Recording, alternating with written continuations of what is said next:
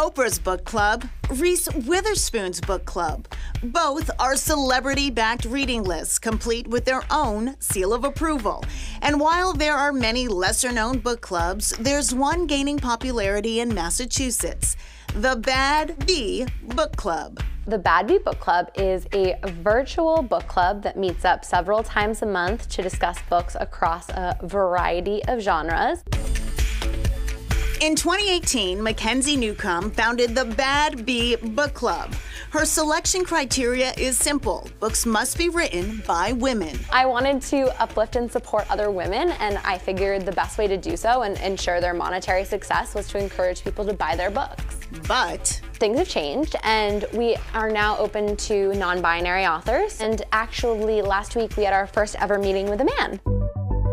Now, this virtual club has grown into a virtual community with roughly 7,000 members. Our book club meets somewhere between 7 to 10 times a month. Of those meetings, a lot of them are genre-specific. Romance, celebrity memoirs, thrillers, self-help, comics, activism. There are more than 20 subgroups from which to choose. We have members all over the country and of all ages. Absolutely anyone can find their place in this book club, and they're more than welcome, and you can definitely read with us. Newcomb reads 15 to 20 books a month. When selecting a book of the month, she says representation matters. People were kind of taking inventory of what their diversity looked like in their companies. I was able to look back at the book selections that we had chosen, and I saw that we had already exactly 50% of our book selections had been written by people of color.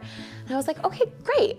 We're starting off in a good spot, and we can continue to get better from here. By choosing books by authors with diverse backgrounds, Newcomb hopes the book club selections will broaden members' minds and encourage them to read and learn more. Knowing that I've been able to contribute so much to people's lives in the last year and help them feel less lonely and more connected and find a sense of community through the book club and through books has just been enormously fulfilling.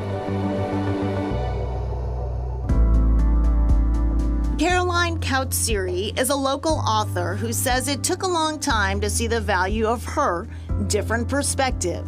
I struggled when I was young to fit into cultural norms, cultural expectations for young girls in Malawi. I think one of the things I wanted to do was to open the conversation of how awkward it can be to grow up, how confusing it can be to grow up, especially in a society where women are expected to be shy and submissive and passive.